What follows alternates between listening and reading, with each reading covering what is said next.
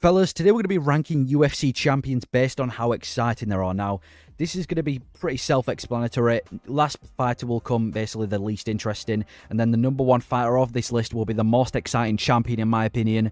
One thing I want to say before I get into the video is this is not going to be including things like how good they are on mic skills, how good they are in hyping up fights. This is purely just in the octagon. However, there may be external factors that could affect this, and I'll explain throughout the video. You'll understand what I mean, but this is purely going to be how exciting their fights are in general, like on an average. Let me know your list down below because I'm sure there's going to be a lot of contrasting opinions. But the first fighter, or the last fighter technically, the least exciting champion is Leon Edwards. Now, I'm a Brit, but I don't have Brit bias. Listen, I'm not a Leon Edwards hater. In fact, I'm going to root for him to beat Edwards like I rooted for him to beat Kamaru Usman. But when it comes to excitingness, I'm not going to sit here and pretend that I get really excited for Leon Edwards fights. Like, more often than not, he's just a point fighter. In average, like, he is just a point fighter. Now, that's not to say he doesn't have good highlights. Obviously, those punishing body kicks that he was throwing against Kamaru Usman in the third fight. Even, obviously, the head kick, the iconic knockout as well. The fight with Nate Diaz was really fun as well. But in general, I don't really get excited much from watching Leon Edwards fight. It is just a very high level technical striking match with good takedown defense. He does have underrated grappling as well, but when I'm watching Leon Edwards, I can't sit here and say that I'm really excited. He's barely ever in wars. By a war, I mean like an absolute scrap, which does work for him because he hasn't lost a fight since, what, 2015? But I'm not going to sit here and pretend when I watch 25 minutes of Leon Edwards that I'm necessarily excited or hyped by the end of it. It is quite a slow-paced fight, kind of similar to Adesanya. But, yeah, I'm going to put Leon Edwards at 8. Not necessarily exciting. It is quite a slow-paced type of fighter. He's just a striker with good takedown defense that was able to get a finish recently against Usman. So I'm going to put Leon Edwards at number 8. Not that exciting. Now, he also doesn't really tend to cut promos that well. And I know I said at the beginning, I'm not going to be including things like how good they are, you know, promotion and stuff. But maybe that has like a psychological factor into why we might not be interested in Leon Edwards. Because Colby Covington isn't necessarily extremely interested either. But people really want to see him fight. So that's just another example. But anyway, number 8, I'm putting Leon Edwards. Number 7, I'm going to go with Sean Strickland. Again, a lot of people love Sean Strickland, but I think people like Sean Strickland for him outside the octagon rather than him in the octagon. It's the interviews he does. It's the things he says online. It's the press conferences he's had with Adesanya. That's why we like Sean Strickland. Inside the octagon, I'm not going to sit here again and pretend that I really enjoy watching Sean Strickland fight for 5 rounds. The Adesanya fight, or just most of his fights in general, he doesn't really tend to put you on the edge of your seat. But I know the Adesanya fight he did, though. I'll exclude the Adesanya fight because obviously when he dropped Adesanya, I think we were all shocked. But if you look at his fights, most of his fights, there's never really times where Sean Strickland's putting you on the edge of your seat throughout the entire fight. He's quite slow-paced in the octagon. He has this weird kind of sparring style that works. People like to call it the Mayweather style, but it does work. I mean, he's literally the champion of the world now. Really entertaining on the mic, and I feel like with Strickland, it's more of the fight result that impresses us about Strickland. Like the fact he was able to beat Adesanya and the fact he's been able to beat a few of these guys. It's not the fight itself that impresses us. Like, if I was to watch Sean Strickland and he wasn't this massive trash talk, he was just another boring personality, I probably wouldn't be that invested into his fights. I probably wouldn't be that invested. I'd just see him as another guy that's managed to become champion and he's pretty fucking good for the middleweight division. But Sean Strickland, I'm going to put him at 7. Number 6, there's definitely going to be people that disagree with this one. John Jones. Now, this isn't saying that he's not dominant. And you know what? This isn't even me saying that he's boring. I don't think he's boring. But at the same time, I wouldn't necessarily call Jones, at least recently anyway, an exciting fighter.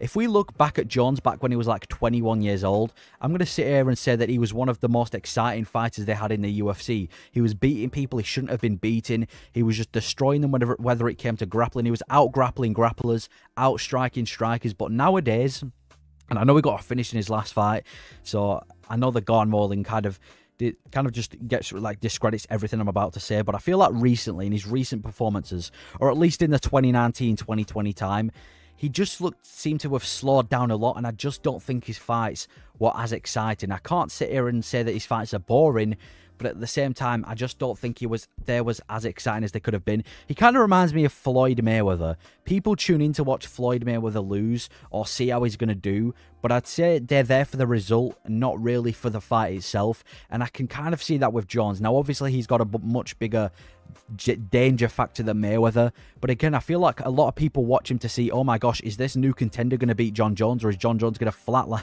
well, not flatline, but is John Jones going to beat them like he normally does?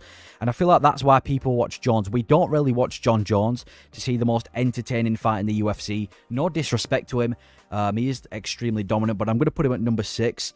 Next fighter, number 5, I'm going with Big Boy Pantoja. Actually, not really Big Boy, he's the smallest guy and the smallest champion we've got, but Pantoja number 5. I'm going to put Pantoja number 5 because, yeah, this is where it starts to get exciting. Pantoja is an exciting fighter. You can't deny it. He is an exciting fighter because he always comes there to scrap. Whether it's against Figueiredo, whether it's against Moreno, no matter who he's against, he's going to be there to scrap. And he has a war in every single one of his fights. There's blood everywhere. He hits pretty hard as well. And I can't wait to see him versus Brandon Royval. I actually think that's going to be the fight of the night at UFC 296. But the one thing that's stopping him from being higher on in this list, well, there's 2 things.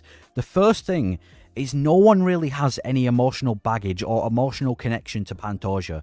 And I think, and I know I said I'm not going to include external things, but this is kind of vital because no one, well, at least from what I know, I don't think there's much people in the MMA community that really care if Pantoja's winning or losing. Like, if I was to tell you that Sean Strickland was going to get flatlined by Adesanya, or Oliveira was going to get flatlined in his next fight, everyone will be, everyone will be, what are you talking about? That can't be, you got to be joking.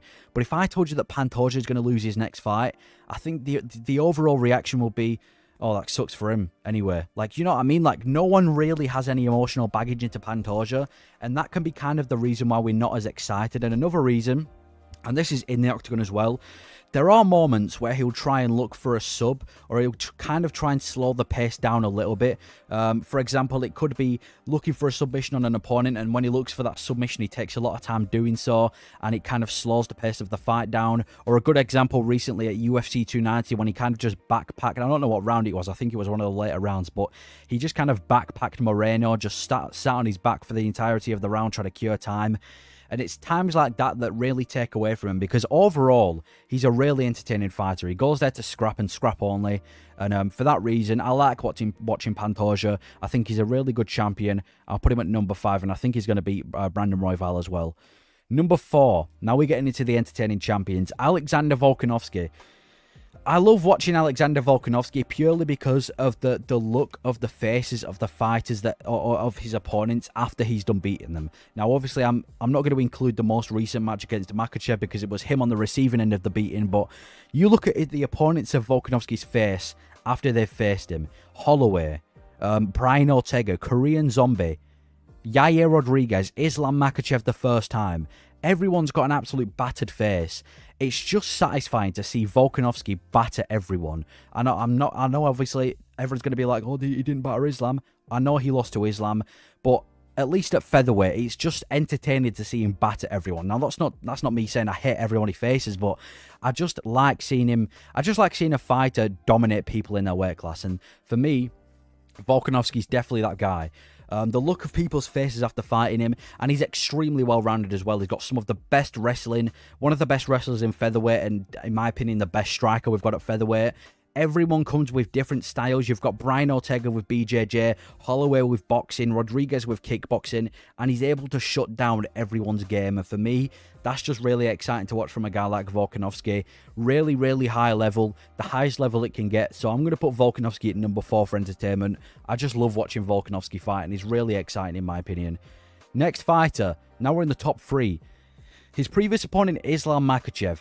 Islam Makhachev is extremely underrated when it comes to grappling. There'll be a lot of MMA fans, specifically more often than not the casuals, that are like, oh, Islam Makhachev is just another Dagestani. You know, he's this Dagestani guy that's going to try to take you down and lay on you for 5 rounds. But if you watch Islam Makhachev fight, let's be honest, if Islam Makhachev wasn't Dagestani and he was like, I don't know, American or Brazilian, people would love him. Right, most of MMA fans would love him, but the fact is Dagestani, people just don't want to like him. When you really watch Islam fight, He's a really fun fighter. Knocking out Volkanovski like it was nothing in the most recent fight. The head kick knockout. Dominated Oliveira when it came to grappling. Then dropped him and submitted him immediately. Had an extremely fun fight with Volkanovski. Submitted Dan Hooker. Well, I don't think it was a submission, but a TKO over Bobby Green as well. He's just dominating everyone, and he is the most well-rounded fighter in the UFC. He's dangerous on the feet. He's got brutal knockout power, way more of a threat on the feet than Khabib was, and he's also a big submission threat on the ground as well.